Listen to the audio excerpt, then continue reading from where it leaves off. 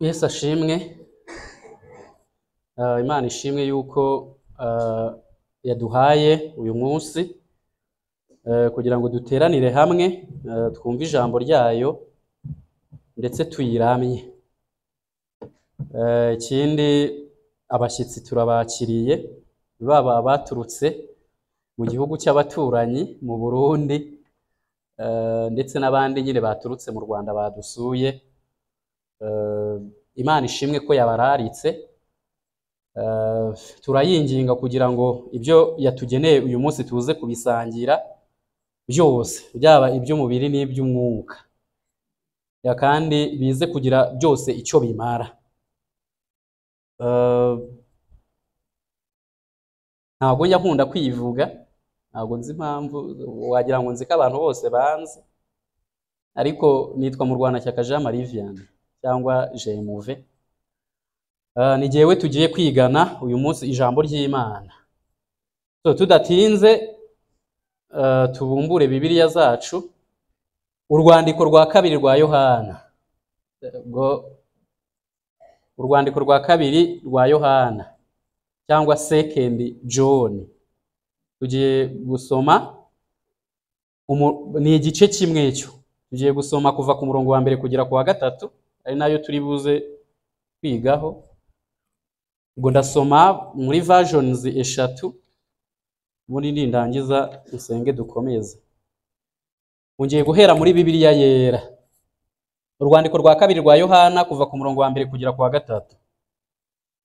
Jyewe umukuru ndabandikiye kuriya watoranyijwe, wowe n'abana bawe, abo nkunda by'ukuri, nyamara sijye njyenyine ubakunda, ahubwo n'abazi ukuri bose barabakunda, kubw'ukuri kuri muri twe kandi kuzaba muri twe iteka ryose.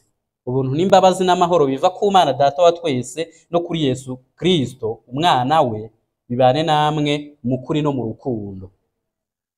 Version ya kabiri Bibiliya y'ijambo ry'Imana nayo ngiye gusomamo. Aravuga ngo, jyewe umukuru ndakwandikiye mubyeyi, wowe mugore watoranyijwe n'Imana hamwe n'abana bawe, mbakunda kubera ukuri kw'Imana dusangiye. Sijye jyenyine ubakunda, ahubwo n'abazi uko kuri bose barabakunda. Ikibidutera ni uko kuri kuguma muri twe, tukazahorana nako iteka. Imana Data nitugirira ubuntu, iduhe n'imbabazi n'amahoro ifatanyije na Yesu Kristo umwana wayo. Ibyo byose bishingiye ku kuri kwayo no ku rukundo rwayo. Noneho version y'Icyongereza, ubwo ndakoresha New King James version. Aravuga ngo, the elder to elect lady and her children, whom I love in the truth, and not only I, but also all those who have known the truth, because of the truth which abides in us and will be with us forever.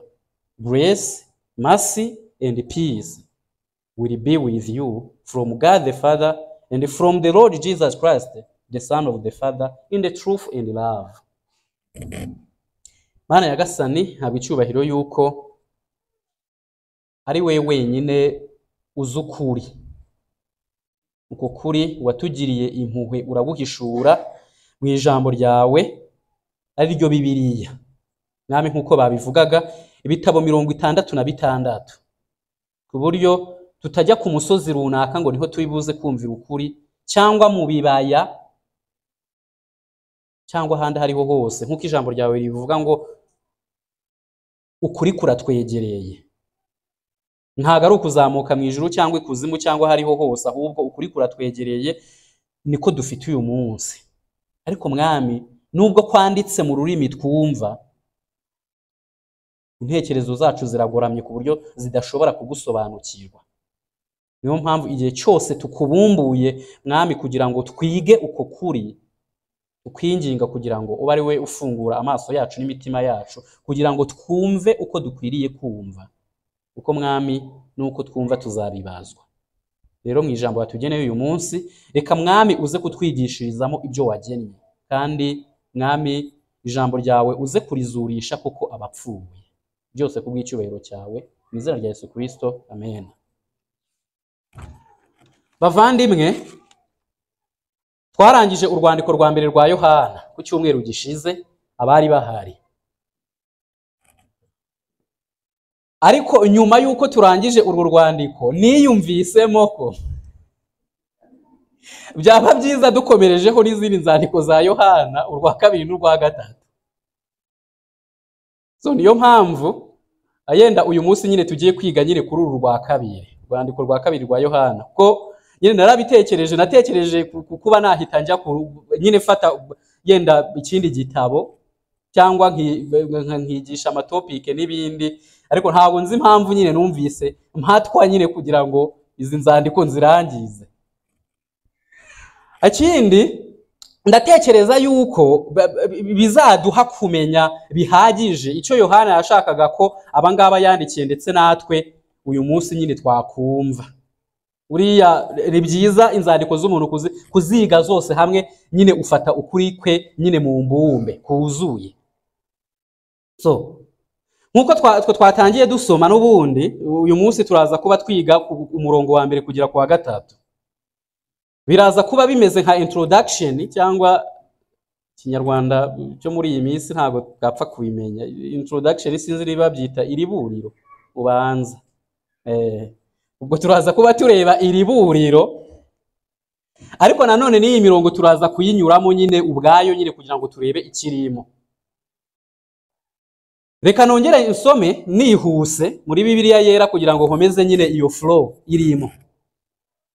Njyewe umukuru ndakwandikiye kuriya watoranyijwe, wowe n'abana bawe, abo nkunda by'ukuri, nyamara sije njyenyine ubakunda, ahubwo nabazi ukuri kose, nabazi ukuri bose barabakunda, kubw'ukuri kuri muri twe kandi kukazaba muri twe iteka ryose. Ubuntu n'imbabazi n'amahoro biva ku Mana Data wa twese no kuri Yesu Kristo umwana we, bibane namwe mu kuri no mu rukundo. Mu kinyejana cya mbere, cyangwa in the first century, itorero rya mbere ryagiye rinezezwa cyane no gukura no kugenda ryaguka mu buryo butangaje, ndetse no kugenda abantu nyine bagwira, ndetse ubutumwa bwiza muri icyo gihe bugenda bwamamara ahantu henshi mu isi. Nubwo hari ibintu byinshi byateye uko gukwirakwira k'ubutumwa bwiza, ariko kimwe mu byateye uko gukwirakwira k'ubutumwa bwiza bukagera ahantu henshi mu gihe gito ni hospitality of all Christian, cyangwa uburyo abakristo ba mbere bakundaga kwakira abashyitsi. Nyine nukuvuga ngo hari factor nyinshi, ari kuba Imana yarabishimye icyo gihe kugira ngo bikwirakwire nyine n'itorero rikure mu buryo bwihuse. Hari miriye y'uburyo nyine hari mu bwami bw'Abaroma n'uburyo bwari bumeze nk'ubwami bumwe, ibihugu nyine bigiye birimo byose bifashwe bugwate ari nk'aho ari ubwami bumwe. Harimo nyine kuba Yesu niba navuga yari yarabaye icyamamare nyine nk'umuntu urugero nyine wahangaye kwiyita umwami mu gihe hariho Kayizari. Nyine hariho ibintu byinshi nyine byatumye nyine igikristo kiba known ndetse kikagenda gikwirakwira henshi. Hakabamo kuba abakristo nyine icyo gihe bari bakijijwe, bari ibiharamagara bavuga ubutumwa bwiza batitaye ku kiguzi byabasaba nubwo yaba amagara yabo. Ariko imwe muri izo factor nayo umuntu atakwirengagiza ni uburyo abakristo ba mbere bakundaga kwakira abashyitsi, cyangwa the hospitality of the early Christians.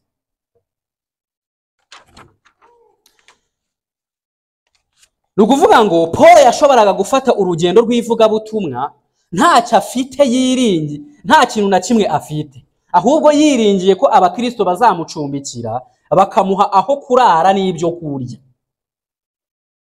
Avuga ati uyu munsi yenda urugero ubu ngubu ngiye kubwiriza muri Kongo, agafata urugendo akagenda kuko azi neza ko nagera muri Kongo abizera baho bazamucumbikira, bazamuha n'ibyo kurya. Ntago ari ikintu nyine akwiriye kwibaza agapange ngo ubu ninjyayo bizagenda bite.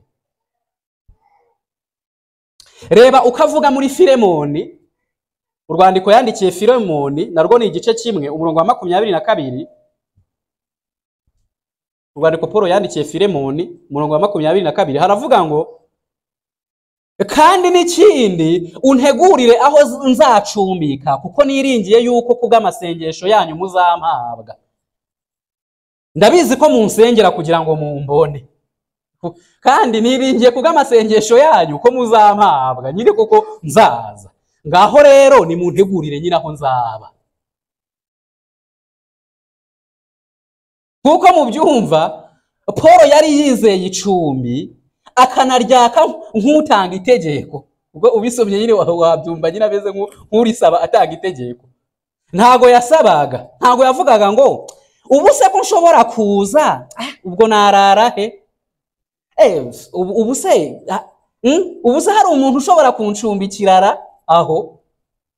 Oya, ahubwo ngo kandi n'ikindi untegurire aho nzacumbika. Ntago kwa kundi nyine umuntu agwabaga amahoro. Ubu se ko naje i Kigali byashoboka ko narara iwanyu? Ntago ari byashoboka. Nukuvuga ngo kuri Paul yaravugaga ngo rero byashobotse ko nzi Kigali ndarara iwawe.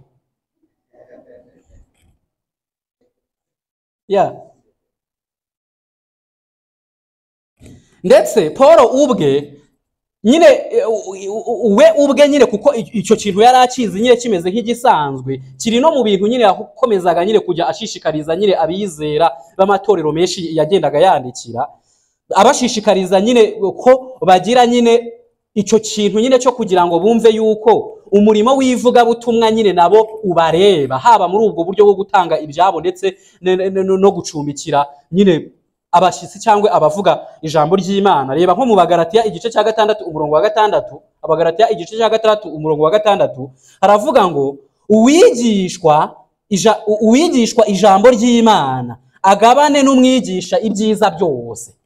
Nuvuga ngo hari ibyiza nyine, hari ibintu byo muri ubu bugingo umuntu wari wese nyine yakwishimira cyangwa yakwifuza kugira, habaho kuba, ibyo kurya, ibyo kwambara n'ibindi. Noneho rero uwigisha ijambo, uwo wigishijwe ijambo ry'Imana akwiriye kumva ko akwiriye gusangira ibyo byiza afite n'uwamwigishije iryo jambo. Nicyo Paul yabwiraga nyine Abagalatiya. Sinaha gusa n'ahandi henshi nyine agenda akomeza kubivuga.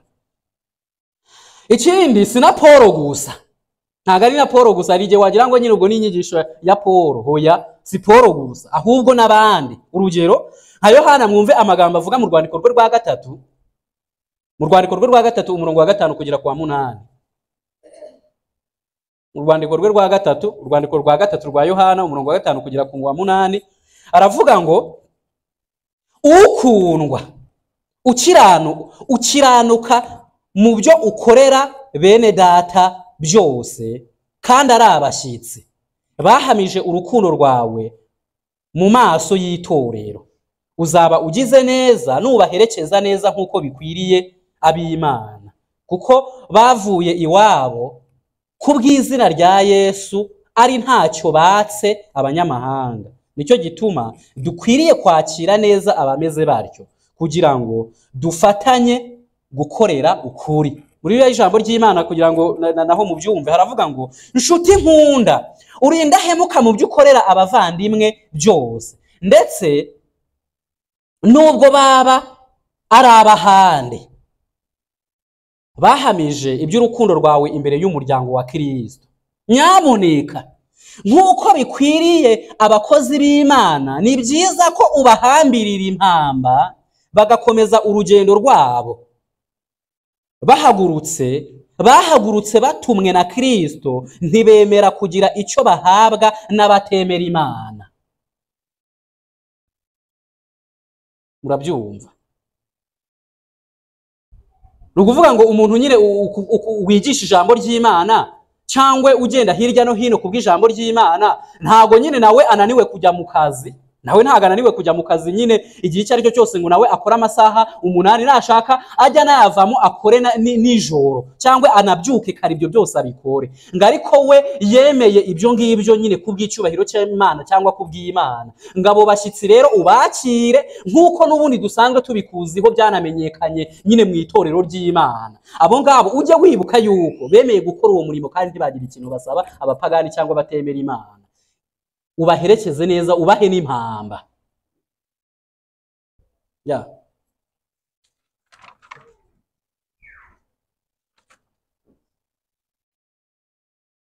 n'abatemera Imana yacu yarabisifiye atari Imana muri rusange nyine uko buri wese yavuga ati abatemera Imana ninde se utayemera hariyo nemera agiye nemera Buda nyine we avuga Imana yabo kariho abatemera Imana yacu nyine Imana ya Yohana tugomba kunganira bene data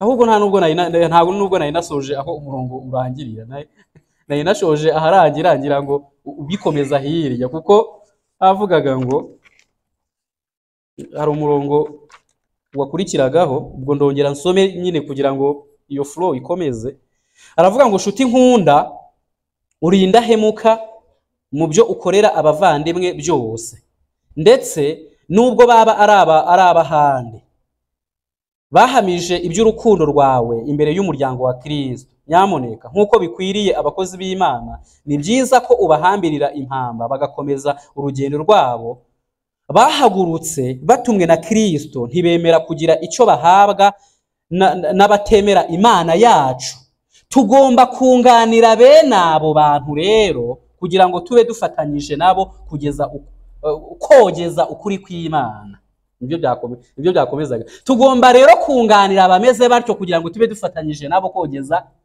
ukuri kw'Imana ni ukuvuga ngo nyine hari igihe abantu barwanira kuba abapasiteri ariko buriya iyo ufasha umupasiteri kugira ngo nyine akore umurimo we ntacyo abuze ni ukuvuga ngo nawe umeze nk'aho uri mu mwanya w'umupasiteri kuko ubutumwa bwiza nyine cyangwa umurimo we ubushyigikiye nawe uba urimo urakora uwo murimo nk'uwo arimo arakora ariko ntabwo ngambiriye uyu munsi kugira ngo dufashe abapasiteri ntabwo ari cyo ngambirije ahubwo nuko uru rwandiko nyine ruvuga cyane kuri hospitality kukwakira nyine abashyitsi by'umwihariko nyine bavuga ijambo ry'Imana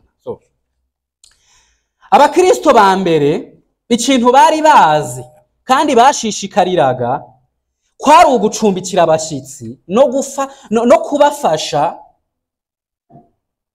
ndetse no gufatanya hagati yabo ubwabo nk'abakristo ariko by'umwihariko gucumbikira no gufasha abigisha b'ijambo ry'Imana n'abagenda babwiriza nyine ijambo ry'Imana nyine ahantu hatandukanye nyine aribo twita abamisiyoneri abamissionaries iki ni kimwe mu byatumaga ubutumwa bwiza bukwirakwira vuba ndetse itorero rikagenda rikomeza gukura no kwaguka vuba ariko nubwo uku gucumbikira abashyitsi byatumaga ubutumwa bwiza bukwirakwira cyane ni nako byafashaga nanone no gukwirakwira kw'abigisha b'inyoma n'inyigisho zabo ni ukuvuga ngo hari fagiteri ituma ubutumwa bwiza bwamamara bunagera henshi ariko iyo fagiteri inatuma n'abigisha b'inyoma bakwirakwira ndetse bakageza ibinyoma byabo henshi byarorohaga ko abigisha b'inyoma nabo bafatirana uko kwakira abashyitsi kw'abakristo nabo bakakirwa n'abakristo bagakomeza kwamamaza ibinyoma byabo uramutse utuye i Samariya ukaba usanzwe wakira abigisha bavuye i Yerusalemu bari mu rugendo rw'ivugabutumwa hakaza n'abandi bantu bavuga ko nabo bavuye i Yerusalemu kandi nabo bari mu rugendo rw'ivugabutumwa ntabwo nyine wari kubura kubacumbikira ngo warangiza nyine ibinyoma byabo nyine ubwo bigatangira gukwirakwira ubwo ugize amahirwe yenda ubwo wowe ntibaguhindura icyo gihe baharaye ariko bajya guhindura n'abandi bo muri ako gace urimo.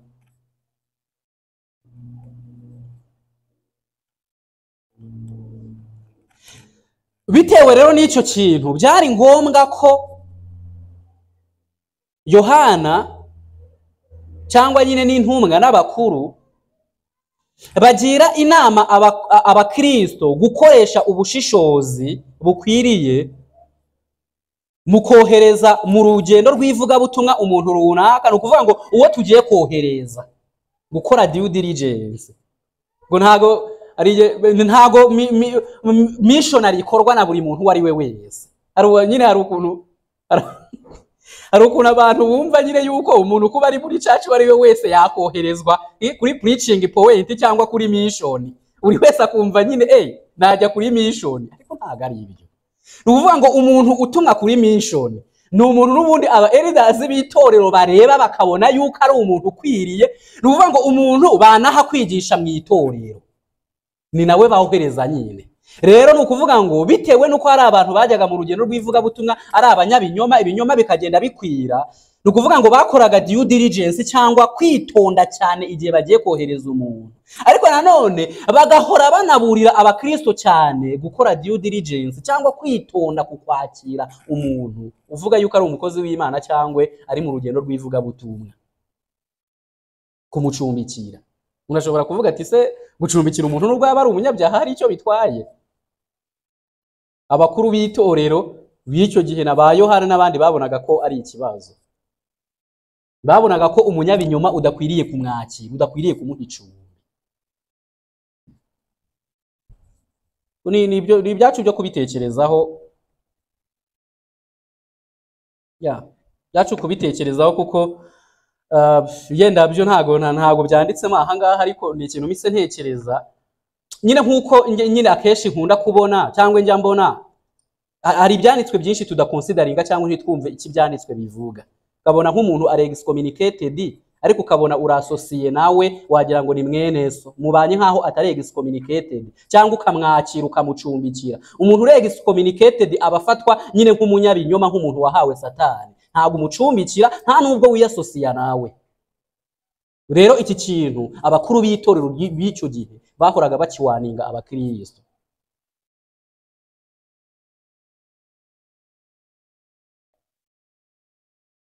Uru rwandiko rwa kabiri rwa Yohana ni urwandiko rufite igice kimwe ariko rugamije gukemura ibyo mvuze haruguru, ari byo by'abakristo kwakira abashitsi cyangwa nyine Christian hospitality.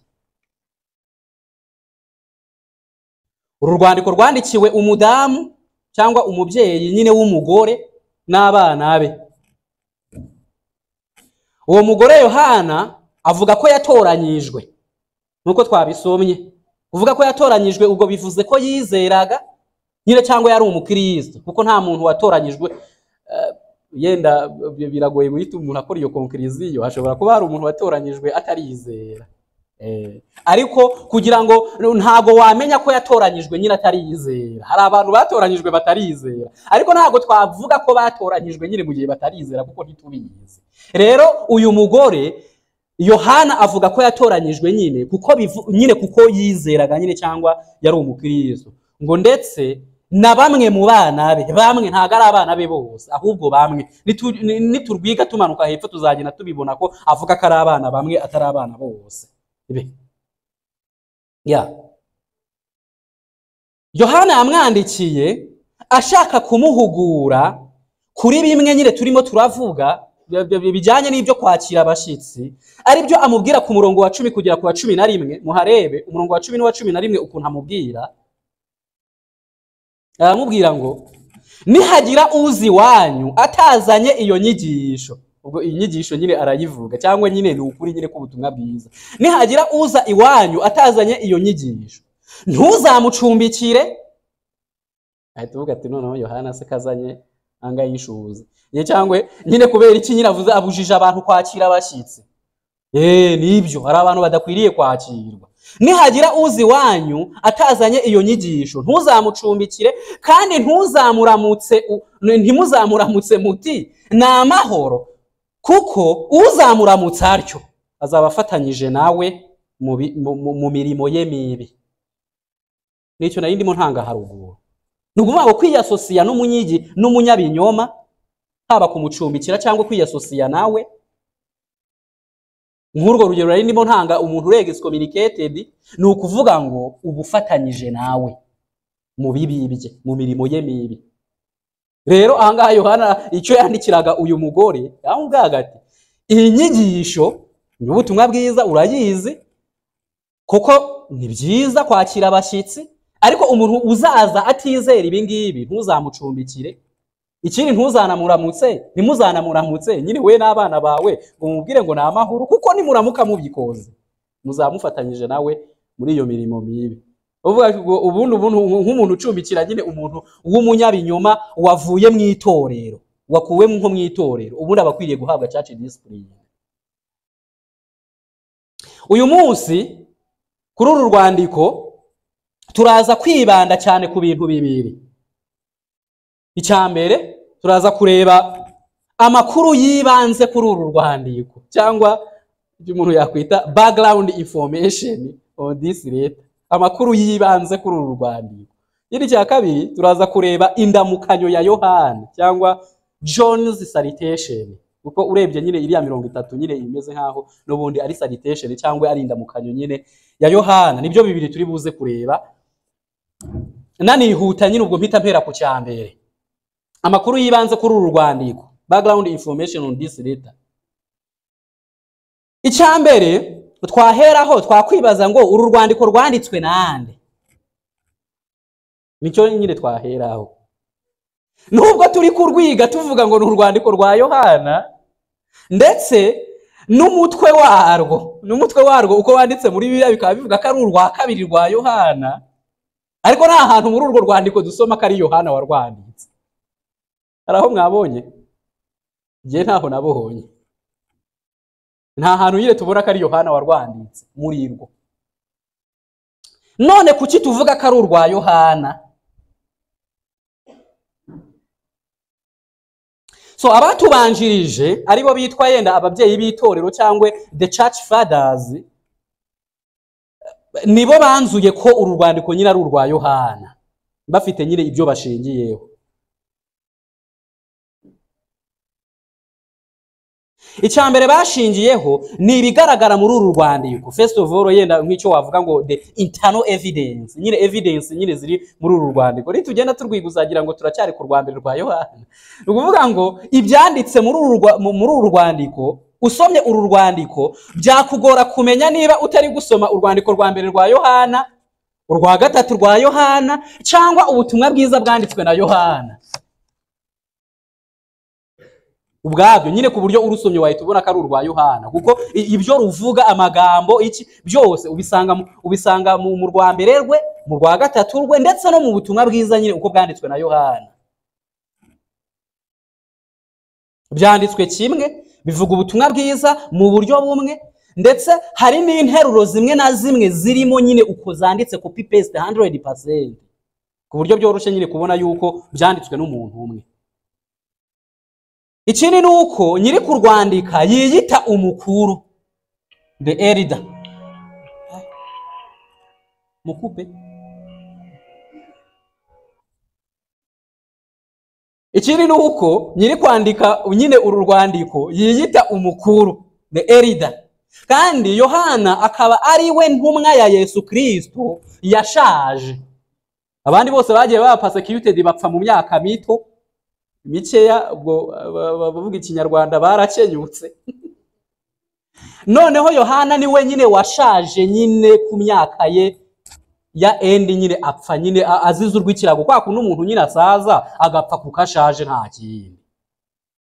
Ikindi nanone no mu bantu nyine umuntu nka Kristo yagiye atoranya, Yohana ari mu bantu ba mbere Kristo nyine yatoranyije na mbere y'abandi bose. Ikindi nanone ari muri Efeso, niwe wagiraga inama, cyangwa niwe nyine wari umeze nkaho akuriye amatorero yo muri Efeso, nyine akunda kuyandikira, kuyabwira, kugira ate, ku buryo nyine iri zina nyine elder, umukuru, nyine n'ubundi riri associé na Yohana cyane, haba ku myaka yapfuye ashaje, haba kukuba ari mu ba mbere Kristo yatoranyije, ariko nanone no kuba ari we warebereraga cyane nyine aya matorero yandikiraga nyine yo muri Efeso.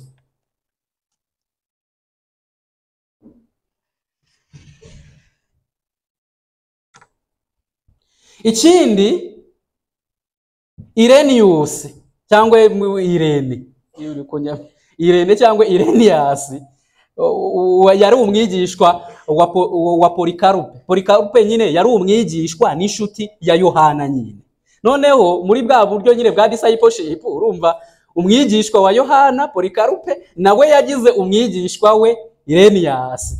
Uvuga ngo uyu Irenias we nyine iyo yajyaga arimo aravuga akenshi yakundaga gukotinga cyangwa kuvuga amagambo yo muri uru rwandiko rwa kabiri rwa Yohana, yarangiza akavuga ngo nkuko Yohana yavuze. Ni ukuvuga ngo kujya kuvuga nk'urugero nkuko avuga ngo nkuko Yohana yavuze yuko tudakwiriye yenda urugero gucumbikira abigisha b'inyoma, akabya attributinga kuri Yohana. Kandi urumva yari umuntu umwegereye, kuko urumva yari nka Yohana yari nka sogokuru we mu buryo bw'umwuka.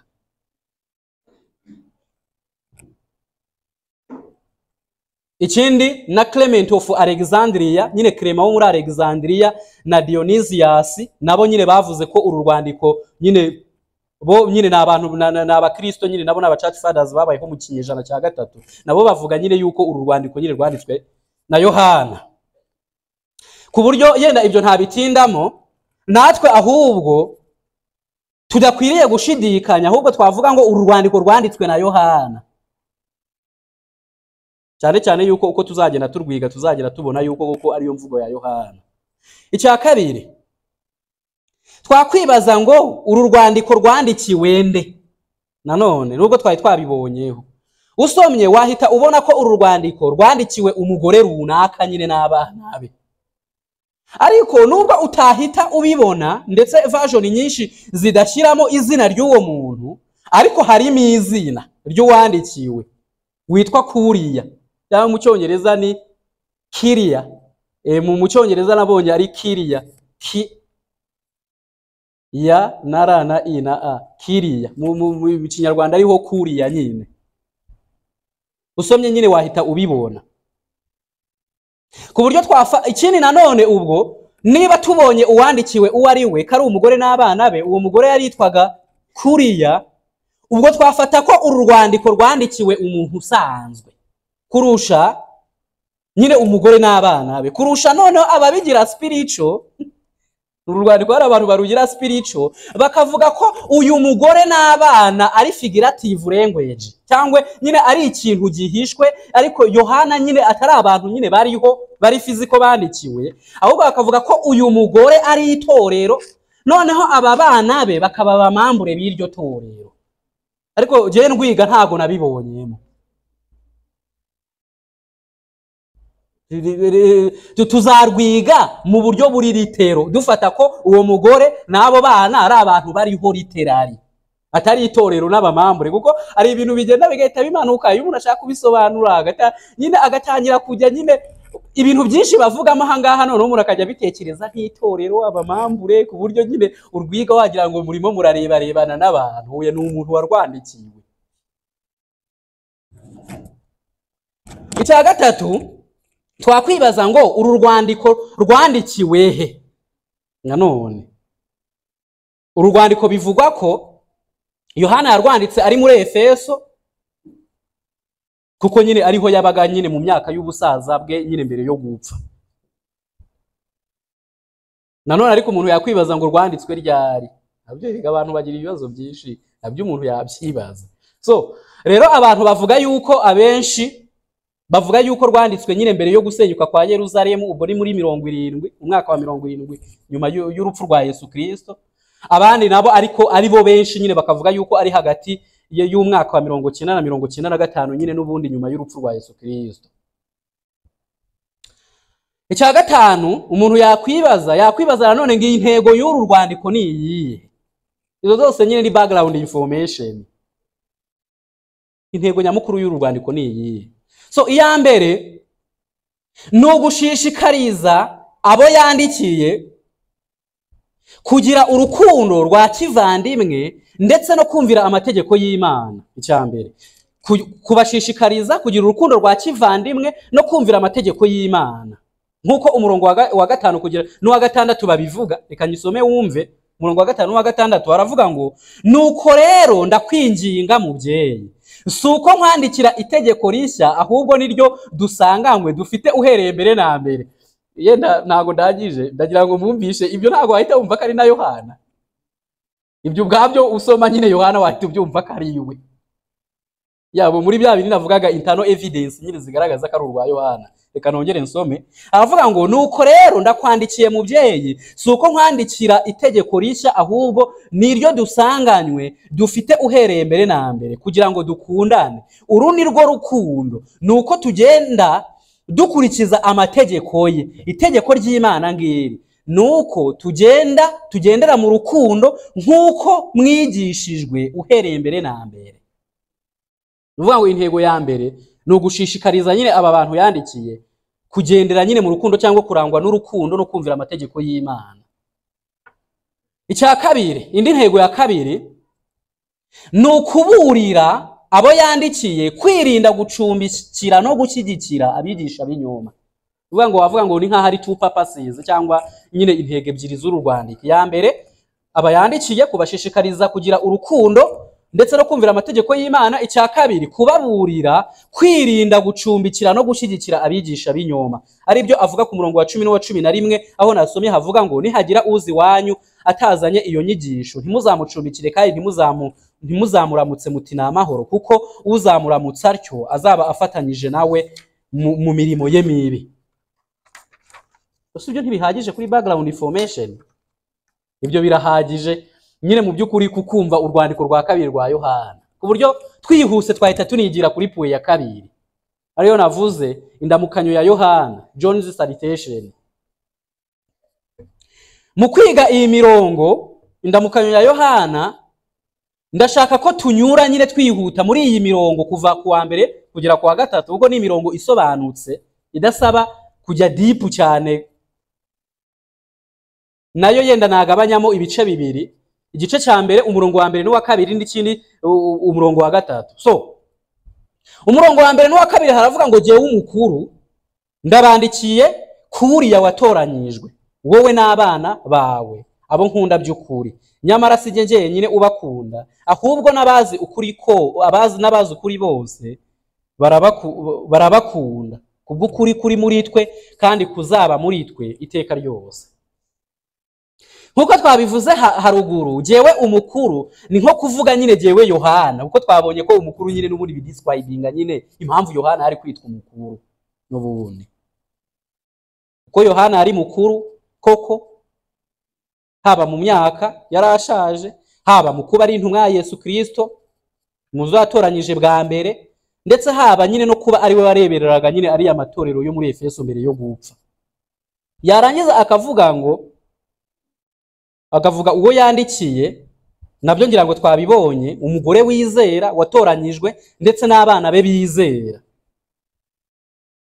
Yohana kwandikira uwo mugore avuga ko atari ubundi bushuti bafitanye, ahubwo ngo abo nkunda by'ukuri.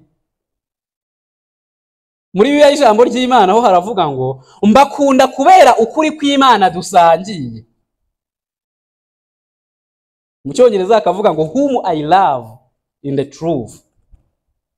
Yohana yandikiye uyu mugore kuko yizera, kuko yatoranyijwe, kuko yizera ukuri, kuko abayeho ukuri abayeho ukuri kw'Imana we n'abana be. Yari afite icyo kubabwira, n'ubundi yari afite icyo kubabwira muri uku kuri no mu rukundo rw'ukuri rw'Imana. Nta bundi bushuti nyine budasanzwe bari bafitanye. Kuko hari igihe umuntu nyine yajya avuga ngo, ariko na Yohana yandikiye umugore utari uwe. Oya, mwumve uburyo yamwandikiye. Yohana nyine nk'umukuru,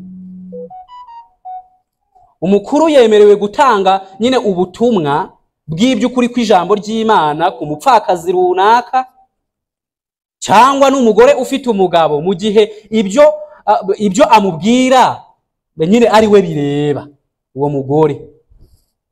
Umugabo ni umutegetsi mu rugo rwe, ariko nawe arayoborwa mu itorero, abakuru nyine baramuyobora, bamuri hejuru, kandi nyine bemerewe kumutegeka. Yarara abagabo nyine usanga bikakariza ubusa, uburyo nyine wagira ngo ubanza n'Imana ntizibari hejuru mu ngo zabo. Ntabwo biri ibyo. Uko cyangwa nyine ukumva umuntu nyine ugasanga arumva ko kuba ari umugabo mu rugo nyine bivuze yuko itorero nyine ritamufiteho ijambo. Ntago ari ibyo. Bijya bibaho, there is some cases twebwe duhura nazo akenshi bibaho, ariko umukuru nyine yemerewe kuba yabwira umugore, yaba ari umupfakazi cyangwa n'ubwo uwo mugore yaba afite umugabo, icyo ashaka kumubwira nyine gihuye n'ukuri kw'Imana nyine. Rero Yohana nawe nk'umukuru nyine yandikiye uyu mugore, ariko uyu mugore Yohana yandikiye ntago tubona iby'umugabo we, kuko dusomye nyine ntago tubona iby'umugabo we, ku buryo nyine ibyoroshye nyine kuba umuntu yahita afata nyine nuko uyu mugore nyine ari umupfakazi nyine urera abana be. Yohana mu kubabwira ko abakunda arenzaho ko uru rukundo abakunda ari kimwe n'urwo abandi babakunda, atari urw'umwihariko. Ndabakunda, urukundo rumeze nk'urw'abandi bose nyine nabo babakunda, nyine twese nyine tubakunda, nyine duhuriye nyine kukuri. Kuko arabivuga ngo nyamara sije njyenyine ubakunda, ahubwo n'abazi ukuri kose, n'abazi ukuri bose barabakunda. Nyamara sije njyenyine ubakunda, ahubwo n'abazi ukuri bose barabakunda. Muri iriya ijambo ry'Imana haravuga ngo sije njyenyine ubakunda, ahubwo n'abazi uko kuri bose barabakunda. Agakomeza ngo kubw'ukuri kuri muri twe, kandi kukazaba muri twe iteka ryose.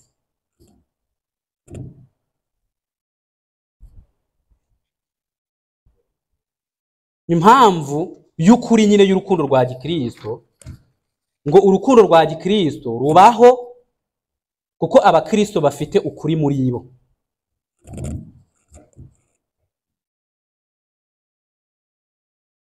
Uku kuri nta kundi, ni ukuri kuri muri Kristo nyine mu butumwa bwiza cyangwa ijambo ry'Imana. Ijambo ry'Imana rituye mu bantu, muri bo, muri aba Kristo. Hari ukuntu umuntu atekereza ko niba numvise uri mu kinyoma cyangwa utagenda uko bikwiriye umwami, kugukunda nuko ntakubwira ko urimo uracumura, cyane ntakubwira ko urimo urasebya igikristo n'umwami, cyangwa ntakubwira ati rero ibi bintu ntibigukwiriye, ibi bintu ntibikwiriye umugore wera, ibi bintu ntibikwiriye umugabo wera, ibi bintu ntibikwiriye umuntu watura akavuga yuko Yesu ari umwami we. Hari igihe umuntu atekereza yuko ubwo ari urukundo, namubwira ati se ntabwo mba nzi uko ubwo byagenda. Ubwo rero umuntu uriya muntu yabonye bimeze gutya na gutya, arangije ahita anyataka. Akwataka se yarakwishe nyine, ntacyo akugize, ni ukukwereka nyine ukuri. Urukundo rero rwa Gikristo mbere na mbere ruba rushingiye ku kuri.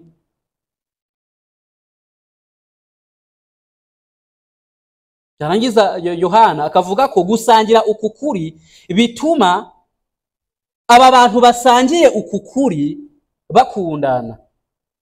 Nuvuga ngo gukundana ntabwo bishingiye ku kuba wowe uzi ibyaha byanjye ntubivuge, cyangwa unshigikira mu mafuti. Hari ukuntu usanga umuntu nyine groupe, niba navuga groupe y'inshuti ze, niza abantu ngo batamujajinga, nyine abantu batamubwira icyaha arimo ngo nibo nshuti ze. Ariko ubushuti cyangwa urukundo rwa Gikristo rukwiriye gushingira gusa kukuba musangiye ukuri. Ese icyo kintu musangiye muvuga ngo twebwe rero turi inshuti kuko duhuriye kuri icyo kintu, niko kuri kw'Imana. Ukuri kw'Imana, ikintu Imana ivuga niko kuri abizera bakwiriye kuba basangiye, bikaba ari byo bibatera gukundana kuko basangiye uko kuri. Kiri ntago bakundana kuko bareshya, ntago bakundana kuko yenda urugero baturuka mu bwoko bumwe, ntago bakundana kuko baturuka ahantu hamwe, ntago bakundana yenda kuko bose bashatse urugero ngo bakundane yenda kuko bize bimwe cyangwa ngo bakundane kuko bose ari abakire cyangwa nyine nta zindi detaye nyine z'impamvu yo gukundana, ahubwo bakwiriye gukundana kuko basangiye ukuri. Rero abasangiye ukuri, abizera bose b'ukuri basangiye ukuri. Niyo mpamvu nta muntu n'umwe nyine udakwiriye gukunda uzi neza yuko musangiye ukuri, kandi ukuri ni ukuri nyine kw'Imana. Imana yaduhishuriye muri Yesu Kristo. Nkuko na Petero nawe abivuga mu rwandiko rwe rwa mbere rwa Petero igice cya mbere umurongo wa 22 kujya kwa 23 aravuga ngo nuko rero ubwo mwiyejesheje imitima kumvira ukuri kugira ngo mubone uko mukunda bene data mutaryarya, mukundane cyane mu mitima kuko mwabyawe ubwa kabiri, mutabyawe n'imbuto ibora ahubwo mwabyawe n'imbuto itabora, mubiheshejwe n'ijambo ry'Imana rizima rihoraho. Mwaravutse, mwabyawe ubwa kabiri, mubyawe nyine na Mwuka Wera n'imbuto itabora, mubikesheje ijambo ry'Imana rizima rihoraho, niryo nyine mwumvise mukizera mugakizwa ko mwabyawe n'Imana. Ngo rero ngubwo mwiyejesheje imitima kumvira ukuri, kubera yuko nyine ubwo mwakijijwe noneho mubayeho intumbero yanyu mu buzima ari ukumvira ukuri kw'Imana. Ngo noneho uko kwiyejesha imitima yanyu kugira ngo mwumvire ukuri, ngo hari icyo byazanye, ngo ni no kugira ngo mukundane cyane cyangwa mukunde bene data mutaryarya. Ego buryo nyine umuntu udakunda bene data kandi ataryarya, ubwo yagakwiriye kwibaza niba koko yarejesheje umutima we kumvira ukuri cyangwa yaravutse ubwa kabiri byawe n'imbuto itabora. Ese ari gute bavuga ngo niyejesheje umutima wanjye kumvira ukuri kugira ngo bigende bite, kugira ngo niyikunde, kugira ngo nkunde abantu se bo mu kigare cyanjye.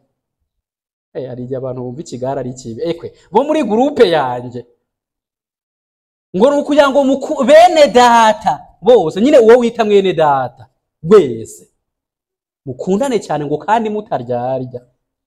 Hari igihe abantu bagira ngo rega umukristo ntiyagira uburyarya.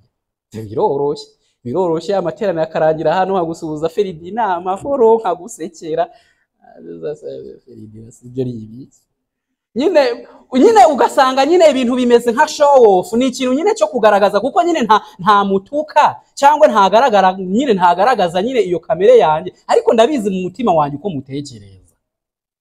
Ibyo no uburyarya nyine ntago ari ugukundana. Nuko rero ubwo mwiyejesheje imitima yanyu kumvira ukuri kugira ngo mukundane uko mubone uko mukunda bene data mutaryarya, mukundane cyane. Tegeko nimukomereza urukundo rwinshi si rubi. Niba ukunda bene data komeza cyane si bibi, nta hantu uzagera ngo bikugireho ingaruka. Nimukundane cyane mu mitima kuko mwabyawe ubwa kabiri, mutabyawe n'imbuto ibora ahubwo mwabyawe n'imbuto itabora, mubiheshejwe n'ijambo ry'Imana rizima rihoraho. Urukundo abizera bakundana ruturuka mu kuri bamenye baguhawe, nuko babyawe n'imbuto itabora cyangwa babyawe na Mwuka cyangwa n'ijambo ry'Imana cyangwa bavutse ubwa kabiri. Yohana agakomeza avuga ngo kandi kukaba muri twe iteka ryose. Ngombwa ngo abishyize ku rundi rwego, ntago ari ukuvuga ngo noneho ubu ngubu, ariko se abo se simba kunda ndabakunda rero winsteresa, ariko ubushize nwese cyagenda wabonaga nk'abakunda byagenze biteze. Ngo bigomba kuba ari ibintu bihoraho bizahoraho, uko kuri kuzahoraho muri twe. Nicyo cyane nyine ibyo ngibyo ubwo bikurira inzira ku murimo umuntu utekereza ko umuntu akizwa nyuma akagwa. Nyine ibyo ntago bibaho, nta muntu ukizwa ngagwe. Nyine nta muntu umenya ukuri ngo nyuma azajye mu kinyoma, ahubwo abatarigeze amenya ukuri. Nta muntu ukizwa ngagwe kuko ngo uku kuri twahawe ngo kuzaguma muri twe iteka ryose. Ntago Yohana yavuze ngo gushobora, ngo kandi ngo uko kuri ngo gushobora kuguma muri twe iteka ryose. Hoya, yabivuze as absolute statement, kuzaguma muri twe iteka ryose. Uko kuri kuzaguma muri twe iteka ryose. Bivuga ngo umuntu wamenye uko kuri ntago nyine kuzamuvamo. Ndetse niba urukundo nyarwo ruturuka mu kuba dufite uko kuri muri twe, bivuze ko urwo rukundo ruzahoraho muri twe iteka ryose. Kuko uko kuri niba kuguma muri twe kuzaguma iteka ryose, kukaba guproducing urukundo rwo gukunda bene data, urwo rukundo rwo gukunda bene data ruzaguma muri twe iteka ryose. Birumvikana. Yohana akomeza ku murongo wa 3 avuga ngo ubuntu n'imbabazi n'amahoro biva ku Mana Data wa twese no kuri Yesu Kristo umwana we bibane namwe mu kuri no mu rukundo. Ibi ni ibintu bitatu Yohana asabira uyu muryango, ndetse wanabyita imigisha. Abakunda imigisha bavuga ko ari imigisha itatu arimo arasabira uyu muryango. Icyambere ubuntu. Ubundi ubuntu ni ikintu uhawe nyine utagikwiriye. Mu Cyongereza nyine babyita ngo ni unmerited favor. Niba hariho ikintu umuntu yasaba Imana kurusha ibindi, ni ubuntu.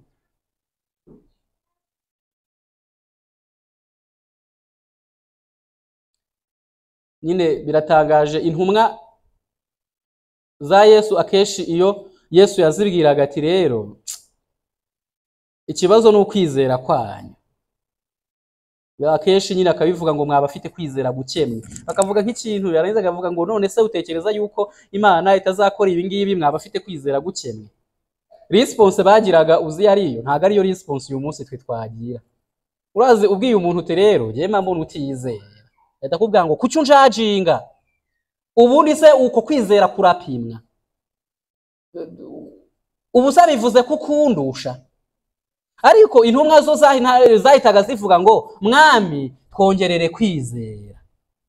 Ese tutwese uyu munsi iyo umuntu akubwiye ati rero mba mbona utezwa, mba mbona utabaho ubuzima bukwiriye, mba mbona kwizera kwawe, uravuga ati Mana nyongerera kwizera, cyangwa mwami wampa kwezwa, ntugende uko bikwiriye, Mana mpa kugenda uko bikwiriye. Cyangwa uhita uvuga ati izo ni standard. Nyine mwami ese tujya tubona ko turi abakene, nyine tujya tubona ko turi abakene, nyine bakeneye Imana. Rero niba ari ikintu cyambere umuntu yakwifuza ni ukugirirwa ubuntu n'Imana. Ese buri munsi twama tuvuga ati Mana ngirira ubuntu, kuko nicyo kintu nyine umuntu yakwifuza yanasaba Imana kurusha n'ibindi byose, ndetse wasabira n'umuntu ukunda. Kuko uretse kuba tubeshejweho n'ubuntu bw'Imana, ubuntu bw'Imana nibwo bwatumye tubabarirwa ibyaha byacu. Kubabarirwa kwacu no guhabwa ubugingo buhoraho ni ikintu twahawe tutabikwiriye, ahubwo kubw'ubuntu bw'Imana. It's a favor Imana yaduhaye tutayimerita. Nukuvuga ngo Imana ibaye abantu bazajya mu muriro nibo Imana izagirira favor bamerita. Nukuvuga ngo abantu bazajya mu muriro Imana izabibahaye they merited favor. Nukuvuga ngo ibintu bahawe babikwiriye. Ndakubona neza koko Jerry wari umunyabyaha, kandi koko ibyaha wakoze nkuko nabikubwiye igihembo ni urupfu, nukurimbuka byiteka. Rero reka nkugirire favor nguhe ibyo nagusezeranyije, jya mu muriro witeka. Ariko noneho abizera bo bahawe unmerited favor, bo bahawe nyine favor badakwiriye, cyangwa nyine badakwiriye. Jerry uri umunyabyaha ndabibona, icyo ukwiriye rero jewe ndamutse kizeho mu gaciro hagira favor isanzwe wajya mu muriro. Ariko reka nguhe icyo udakwiriye, ngwino tubane byiteka. Ariko ibyo ngibyo nyine bikaba atari ikimenyane. Ibyo ntago ari ikimenyane, cyangwa ngo Imana ibaye emotional. ahubwo kubera yuko uwo muntu yizeye ibyo iyo Mana nyine yamukoreye, ariko kohereza umwana wayo agapfira ibyaha bye.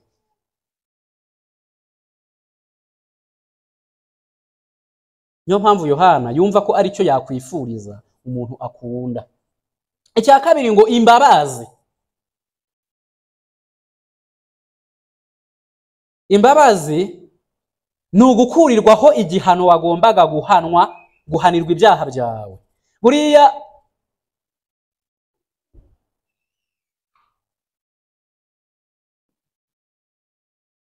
iyo umuntu akubwiye ati rero nuko akenshi nyine ntazi uburyo tubibara, nakwibye ikintu sibyo, ngomba kubihanirwa, ndavuga ati okay nta kibazo, nkugiriye imbabazi, genda ushaka icyo kintu uzakinyishyure witonze. Izo ntago ari imbabazi, nyine ntago ari imbabazi, kuko n'ubundi ugiye kwishyura penalty ariyo gusubiza ibyo wangirije nyine. Iyo ni justice cyangwa ni ubutabera, ntago ari imbabazi. Imbabazi nuko nyine umuntu igihano yarakwiriye guhabwa gikurwaho, kandi gukurwaho ntago ari ugukurirwaho gufungwa gusa, ahubwo ni hazabu cyangwa indishyi z'akababaro nazo zikavaho. Ntago ari kuvuga ati okay wagomba gufungwa imyaka 2 ariko ugatanga n'ihazabu ya 1,000,000, ariko turakubabariye tanga iyo 1,000,000 ubundi ntufungwe. Ntago ari imbabazi. Imbabazi ni ukuvuga ngo ugenda widegembya, nturi bufungwe, nta n'ikintu uri butange, ndakubabariye. Ntago ari bya bindi ngo ariko usabye imbabazi wagabanyirizwa igihano. Nyine ntago ugiriwe imbabazi, ugabanyirijwe igihano, ntago ugiriwe imbabazi.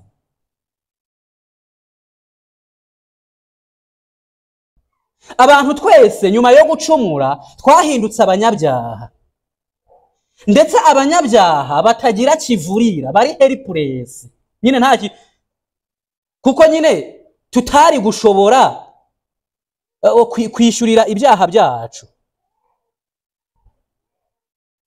Nyine hari igihe umuntu nyine avuga ngo, nyine hari analogy umuntu akora iyo avuga ikintu umuntu akayikritika ariko kumva iri logic. Kuko iyo uvuze, hari ukuntu iyo uvuze ngo Yesu yagiye mu muriro w'iteka ku bwacu, mwahita avuga ngo koko se Yesu yagiye mu muriro w'iteka, ariko nyine ubishyize logically ukabitekereza ariko bimeze. Kuko niba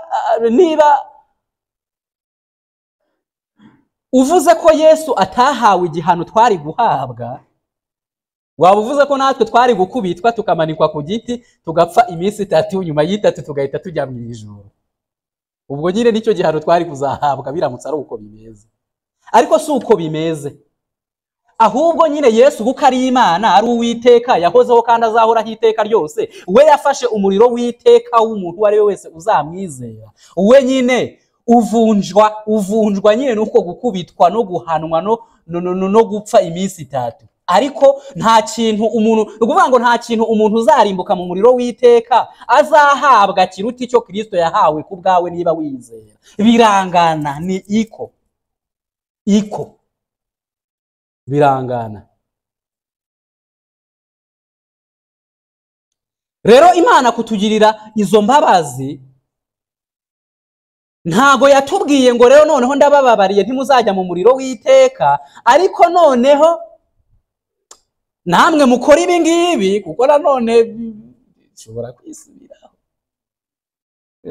Nta wamenya, ntago ari nta wamenya, ahubwo yaravuze ngo byose genda bikoze ndabirangije kugira ngo usigara yirata Uwiteka gusa.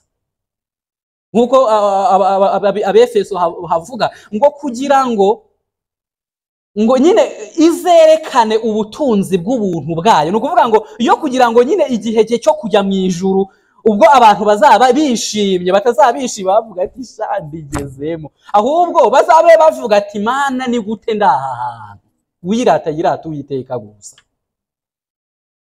Ni imbabazi nyine yatugiriye, twari helpless. Ariko ikindi nanone nuko uretse kuba twebwe ubwacu ntacyo twari gukora ku byaha byacu, nta n'uwari kugira icyo abikoraho wundi. Hari ukuntu nyine umuntu avuga ati okay niba ibi ntabishoboye ariko hari undi wabimfasha, gufashanya. Yego kwigira biragoye, ariko nyine umuntu agirwa n'abandi. Ndabiyenda urugero ndi kajoriti, ariko umuntu wangiriye impuhwe yaza akansunika mu kagare. Rero kuri ibi byaha byacu no kurimbuka kwacu, nuvuga ngo twebwe ubwacu ntacyo twari kubikoraho, ariko nta nundi wari guturuka ku ruhande ngagira icyo abikoraho. Umuntu buntu Zaburi irabivuga, riba ari ya 70 ubanza ari ya 70 atari 71, ivuga ngo muri bo nyine nta muntu numwe washobora gucungura ubugingo bwe cyangwa ngacungure undi ngarama iteka atabona rwarwo. No kuvuga ngo kuko ngikiguzi nyine ngo gihambaye ugikwiye kurekwa iteka. No kuvuga ngo ikintu gisabwa kugira ngo wishyurire ibyaha by'umuntu umwe gusa, umwe. Nta muntu numwe icyo kiguzi wakibona. Niba wowe utakibona nta nundi wakikubonera, rwose we yakibona ate kandi afite iki? Yo kubwira umuntu uzazwa afite umwenda wamunaniye kwishyura ngo nakwishyurire, nyine ntago bibaho. Rero Yesu Kristo wenyine ukiranuka, utarigeze kumenya icyaha, utari ufite umwenda wo kwishyura, niwe wenyine wari kwishyurira abandi bose. Kandi koko ngibi mwuzuye n'ubuntu bugeretse ku bundi. Nukuvuga ngo we imbabazi ze zihoraho iteka nkuko tubisoma muri Zaburi. Ngo nukuvuga ngo izo mbabazi ze ziramwuzuye cyane. Hari ukuntu tugira ngo nyine imbabazi z'Imana cyangwa abantu benshi kujya mu ijuru banza bibangamye. Oya, nyine abantu bikundira ibyaha. Naho ubundi uyu munsi isi yose ivuze ngo reka twizere Yesu, ntacyo bitwaye ku Mana. Gukiranuka kwa Kristo kwacungura isi yose na Satani n'abadayimoni, buri kintu icyo ari cyo cyose kikaba mu ijuru iteka ryose. Ariko nyine ubunyabyaha nyine bwacu n'ibyo byose nyine ntago bishaka nyine yuko Kristo abicungura. Imbabazi nicyo kintu nyine wakwifuriza umuntu wari wese ukunda ko agirirwa imbabazi n'Imana. Ikindi ngo amahoro n'amahoro. Ubone nkuko muri Yesaya 57:21 havuga ngo nta mahoro y'abanyabyaha. Hari ukuntu najyaga nkunda kumva abantu bavuga ngo nta mahoro y'umunyabyaha, nkagira ngo nakajambo bivugira ntago kaba muri Bibiliya, ariko bibamo. Yesaya 57:21 nta mahoro y'umunyabyaha. Ngo kubera yuko nyine Imana ibanga, nyine ibanga urunuka nyine abanyabyaha, none ntago bagira amahoro. Nta muntu wagira amahoro ari umunyabyaha. Niyo wagira imiryango igihumbi, nko muri Isa ukuntu nyine abantu batekereza, tuzi neza nyine imiryango ibungabunga amahoro ku isi. Ndetse n'igihugu cyacu kijya cyohereza ingabo nyine hanze kujya kubungabunga amahoro nyine za Sudani, Centrafrica na hehe, kubungabunga amahoro. Niyo wagira imiryango igihumbi yo kubungabunga amahoro ku isi, ushobora kuyabungabunga abantu ntibarasane, ariko ntiwabungabunga amahoro yo mu mutima w'umuntu. Vuga ngo na amahoro yo kuza kwitambika kugira ngo nyine Feridina atanyica, ariko si amahoro yo mu mutima wanjye, ayo nta muntu wayabungabunga. Rero amahoro mu isi ntashoboka, mu isi irimo icyaha, ndetse amahoro ntashoboka mu mutima w'umuntu w'umunyabyaha. Umunyabyaha wese ujya utekereza ko afite amahoro aba yishuka. Amahoro aturuka ku Mana kandi agirwa n'abiyunze n'Imana. Umva uko Paul abivuga. Paul Abaroma, urwandiko rw'Abaroma igice cya 5 umurongo wa 1 kugera ku wa 2. Umva ukuntu Paul abivuga, birahita bisobanura ibyo narindi mu mvuga. Aravuga ngo nuko rero ubwo twatsindishirijwe no kwizera dufite amahoro ku Mana kubw'Umwami wacu Yesu Kristo wadushigikirije ubu buntu dushikamyemo kubwo kwizera, ngo tubone uko twishimira ibyiringiro byo kuzabona ubwiza bw'Imana. Ni ukuvuga ngo amahoro afitwe n'abantu batsindishirijwe kubwo kwizera. Wewe niba utaratsindishirijwe kubwo kwizera nta mahoro ufite. Ni uvuga ko nta Mana ibaho, ni uvuga ko uzajyanwa mu ijuru n'ibyo ukora. Niba wizera Imana itari y'ukuri, kabone nubwo waba uryama amasaha 24 kuri 24 nyine nkaho wariwe na tsetse, nta mahoro ufite. Amahoro afitwe n'abantu batsindishirijwe no kwizera, ngo kuko ngo nibo bafite nyine amahoro ku Mana. Nk'uko uramutse uri umwana utaba ufite amahoro, ufitanye ikibazo n'umubyeyi wawe, muzabirebe sinzi, ubwo byaterwa n'umutima waba ufitanye ikibazo n'umubyeyi wo kumva byose ari ibiki, nyine ubwo umutima wawe warabaye akahebwe. Ariko ubu ni normal, umutima w'umuntu usanzwe nuko ababyeyi bawe cyangwa inshuti nyine kugirana nayo ibibazo nyine uba wumva udafite amahoro. Nkuko utagira nyine amahoro ufitanye ibibazo nyine na famiye yawe cyangwa n'ababyeyi bawe, ni nako umuntu ufitanye ikibazo n'Imana atagira amahoro. Eze ko ababyara aba hano ku isi niba mufitanye ikibazo hari n'igihe hari amakosa yabo, rese Imana nta makosa yayo. Nuvuga ngo utekereza ufitanye ikibazo n'Imana kandi cyaturutse kuri wowe Imana itagifitemo uruhare, utekereza ko wagira amahoro ute? Abantu biyunze n'Imana bakaba batagifitanye nayo urubanza, nta kibazo bafitanye, nibo bafite amahoro. Nyuma yo kugirirwa ubuntu n'Imana ikatugirira imbabazi z'ibyaha byacu binyuze mu gitambo cya Yesu Kristo, nibwo tugira amahoro ku buryo dushobora kuryama twiziguye.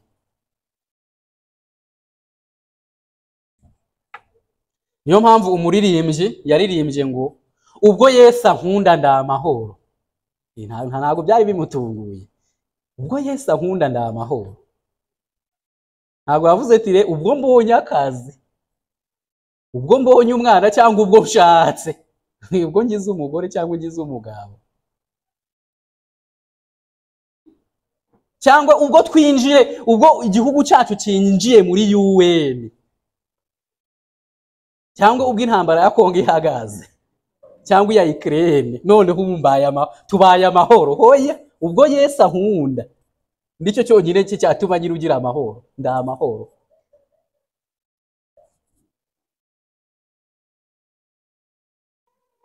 Ayo mahoro aturuka mu kuba uzi ko mu ijuru imbere y'Imana ufite umuntu ukuvugira, kandi ngo ubwo akuvugira ngo nta mwanzi wamukwirukanaho, kandi uzi neza yuko igihe icyo ari cyo cyose muri iyi si niyo wahita upfa aka kanya waba ugiye mu ijuru. Ntago nyine ubushikagurika nyine kwa kundi umuntu afata feri cyane mu modoka, murimo muragenda umuntu agahita afata feri, muragenda Yesu we, nyine nta kibazo uba ufite niyo wapfira aho ngaho waba ugiye mu ijuru. Nubwo kwiyahura ari icyaha, ntabwo muze ngo wiyahure kuko uzi ko waba ugiye mu ijuru, ariko ntabwo uba utinya urupfu kuko nyine waba usanze Imana. Ni gute uwaba udafite amahoro? Ayo niyo mahoro, ndetse ni nacyo kintu Yohana yakwifuriza umuntu akunda. Ariko Yohana akomeza avuga aho iyo migisha nyine ituruka, iyi tatu: ubuntu, imbabazi, amahoro, aho bituruka ngo biva ku Mana Data wa twese no kuri Yesu Kristo umwana we. Ntibiva ku bantu, ntibiva ku kuba twariye cyangwa tutariye, ntibiva nyine nta handi biva ku Mana gusa no ku mwana we Yesu Kristo. Bivuga ngo abutaba afite nyine ntabyo ufite. Ese ni gute wavuga ngo ugire icyangombwa cya kampani gituruka kuri RDB, kavuga ati ariko nanjye icyangombwa cya kampani nagifite, nakuye numve nakuye muri mije prof cya kampani, cyangwa nakuye Nyabugogo aho babicuruza. Nyine ntago icyo cyangombwa nyine kiri ukuri. Rero nibi ngibi biba ari ukuri cyangwa n'ibyo ukuri ku muntu wenyine ufite Imana n'umwana wayo, kuko niho ibyo bikomoka gusa. Ariko ikindi muri aya magambo ndetse no ku murongo wa 9 nyine wo muri uru rwandiko, Yohana nyine agaragaza ko hari itandukaniro, cyangwa hari itandukaniro ry'Imana Data n'umwana we. Abantu yenda ba confusing ibyo ngibyo, ngira ngo na Ferdinand yabivuze, avuga uburyo twebwe tutizera yuko ubutatu ari Imana imwe yari iri mu ijuru yaje guhinduka umwana ikaza mu isi, yasubira mu ijuru igahinduka mwuka wera. Oya, data n'umwana barahari, ni abapersona batatu, ni Imana imwe. Buri umwe ni Imana, ariko ni Imana imwe. Ibyo tuzamenya twamaze kugera mu ijuru, tutajya dusobanukirwa muri iyi isi. Twizera. Ariko iyo ubyizera wumva nabyumva. Njye mba numva nta kibazo mbifiteho.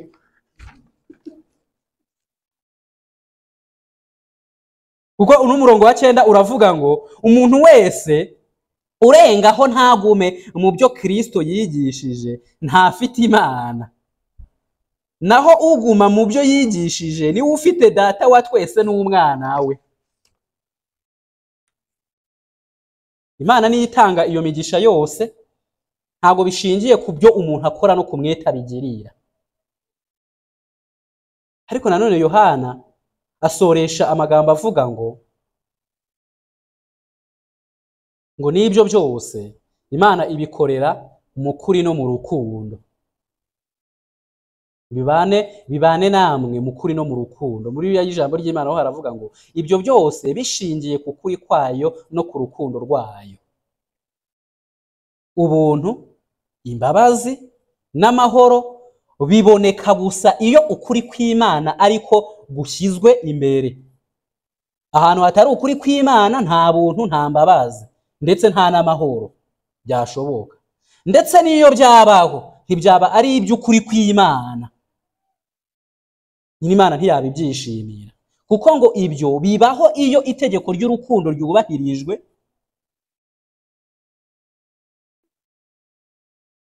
kandi n'ukuri kw'Imana kubahirijwe. Nta buntu, nta mbabazi, nta n'amahoro ahantu hatari urukundo rw'Imana kandi ukuri kw'Imana kudakurikijwe.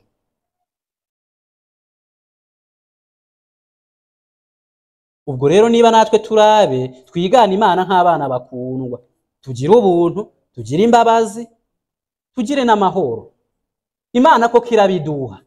Ariko se niba tugomba kwigana Imana, twebwe ntitukeneye kubihana. Kugirira n'ubuntu. To have grace on someone, kumugirira ubuntu. To have mercy on someone, kumugirira imbabazi.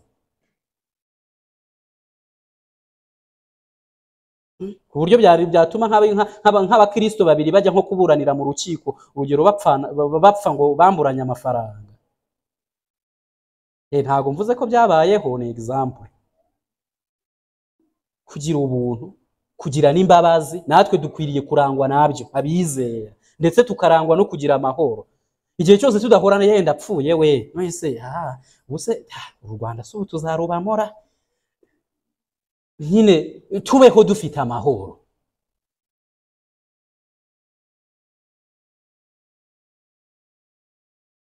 Ahubwo soza nabaza nyine buri wese wicaye hano, yenda n'abashyitsi badusuye by'umwihariko, ese wakiriye ubuntu n'imbabazi n'amahoro bituruka ku Mana Data wa twese no kuri Yesu Kristo?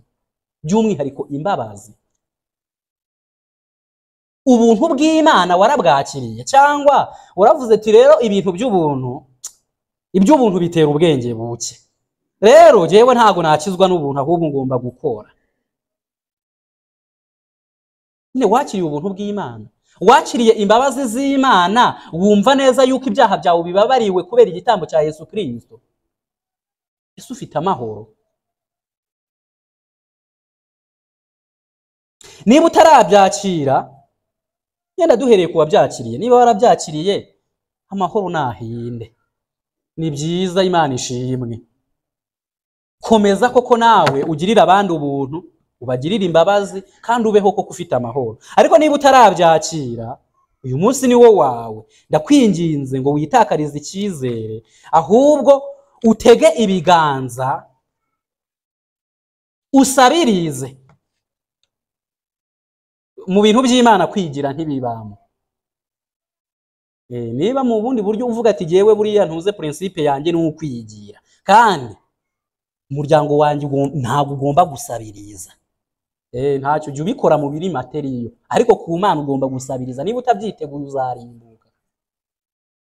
Nta kwinginga ngo uyu munsi hinduka nyine hinduka nyine wamfunguriye, hinduka wamfunguriye, usabe Imana ikugirira ubuntu, iguhe n'imbabazi z'ibyaha byawe, ubabarirwe umwana wayo, noneho ube mwisi ufite amahoro. Nibwo bwonyine uziyunga na data n'umwana we, nibwo uzabona ubugingo buhoraho, kandi nibwo uzabaho muri iyi si koko ufite amahoro ku Mana, kuko Yesu agukunda. Reka dusenge. Mana nyagasani, habwa icyubahiro yuko duhaye ijambo ryawe. Reka mwami urikoreshe kubw'icyubahiro cyawe, byaba kongera kutwibutsa mwami, kugira ngo twongere twibuke ubuntu watugiriye, imbabazi watugiriye, twongere kumva udufite amahoro, kandi twongere gushishikarira koko kugira urukundo no kumvira amategeko yawe.